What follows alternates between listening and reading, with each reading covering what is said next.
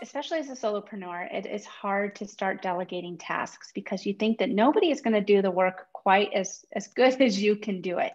But that's where being a successful leader really, shows itself, and just kind of letting go of the reins a little bit. And that was something that I had a lot of, trouble doing. Also, it's just like, okay, well, train them and help them, and they will get to that point. And delegation has been huge for me, again, in my business, because I've been able to spend less time on these little things that really were eating up a lot of my day, and more time on the parts of my business that are really going to help it grow. If you can develop that strategy and develop the consistency behind it, you don't need to post every single day. You don't need to send out an email every single day, but the consistency part is what's really going to help you in your business, stay top of mind, and do what you have the capability and the capacity for. Mm-hmm. And then that way, every time you show up in their inbox, every time that you show up in their feed, your audience will be excited to see you there.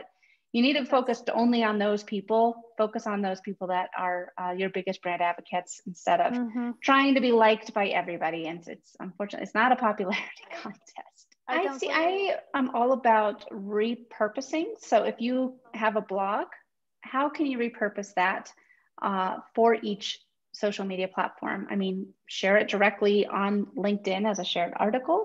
And then on Facebook, how could you turn that maybe into a Facebook Live where you are discussing that blog? And then on Instagram, you could turn it into a carousel post, where you're just kind of highlighting the different ways, the different topics that you touch on for that blog. I love it.